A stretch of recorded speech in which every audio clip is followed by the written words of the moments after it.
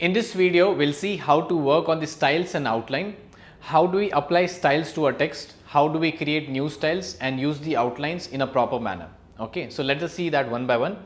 So right now, if you see, I have created this text here. Now I'll apply on this place some styles. How do I apply? First is I'll select the text and then I can go to this home tab, and on the right hand side, if you see, there are different styles available. These are styles. I can select this spacing, no spacing, heading 1. You observe what will happen at this place, heading 3, heading 4, heading 5 and so on. So these are some styles which are applied. Now what exactly I mean to say by styles? Styles are nothing but collection of all the formattings at one place, and that has been given some name. For example, if I say bold, italic, underline, and I want some font size, some color and some font, if I mix everything and make it as some package, that becomes as one style. Okay, so these are already inbuilt styles. If you see here, these are already inbuilt styles from this place. Okay, so if I select any one of them, that style has been applied.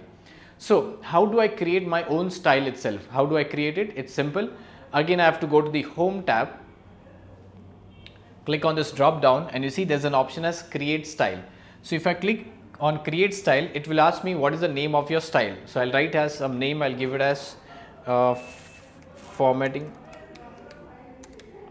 style 1. So in this place I have given some name, but what exactly is the style inside? So I'll just click on this modify. So if I click on this modify, it will give me a dialog box which will give me different types of formats. Format in the sense, this is the so that's a preview given. What is the style I want? What is the font style I want? I can select some font style like that. The size of the font I can select. Okay, I'll increase the font size here. Let's say 24. What do you want? Bold, italic, underline. So I'll select all three. What is the color you want? I'll say I want as the blue green color. So this is my style now. And what is the name of the style? You can see the name of the style is at this place, formatting style 1. And formatting style 1, what is the style type you want? Do you want to link with the paragraphs and the characters, or do you want only for paragraph, only for characters, or do you want for tables? Right now I'll say only for the paragraphs, that's it. This style which you're creating, is it based on some other style? So you can copy the style from that place. So these are different styles which are already inbuilt. These are heading 1, heading 2, heading 3. These are already inbuilt heading styles. Okay, so you can copy from them also. And the thing is, next one is style for following paragraph. You can select any one. Okay, so that's not required. Once this setting part is done, what we are doing exactly, we are creating a style. So after creating a new style, do you want to add the style to the style gallery? So I'll say yes, I want to add, and you can just click on OK. Remember, the name of the style is formatting style 1. Click on OK. So this is the name of the style, that is formatting style 1. You see it has been added here.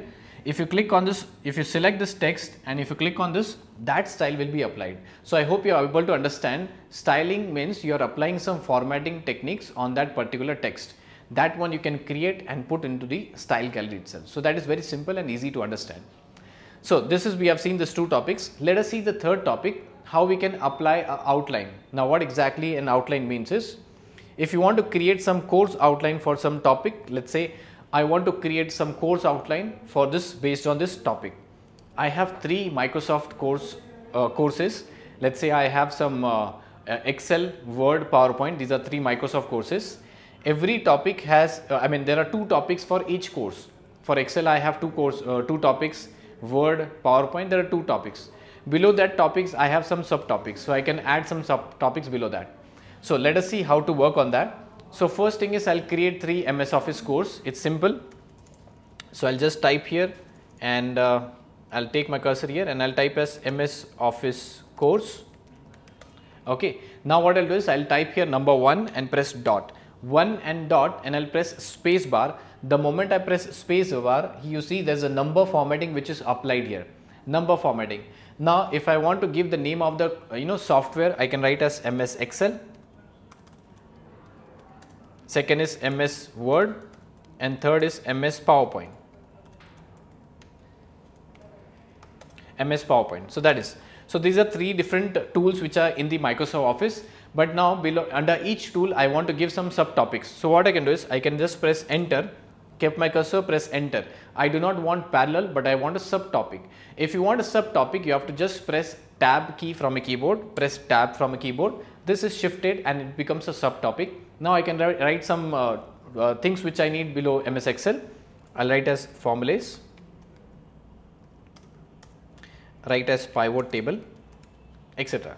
Similarly, if I want below this MS Word, I'll just type here enter, tab, and I want as page setup, enter, and I want as printout, or you can say sprint.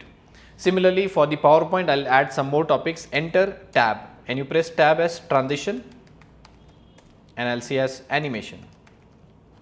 So these I have created here. Now under MS Excel, I have formulas, but what type of formulas do you want? I have some different formulas, some minimum, maximum, average kind of. So I'll just keep my cursor here, press enter. Okay, so it came below that. I do not want below that. I'll press tab key from a keyboard. Okay, so this is how the hierarchical will be done if you only press tab key from a keyboard, enter and tab, that's it. So now the formulas will be as sum, minimum, maximum, average. Okay, so like this you can keep on doing for the all the topics here. So that is what I'm trying to say is, if you want to create different, you can use this different course outline techniques. That is, how do we use the outline in the efficient manner. So that's very simple and easy method rather than going to the upper paragraph itself. So I hope you are able to understand how to work on style, apply style, create new style and work on the outline. That's all for this video.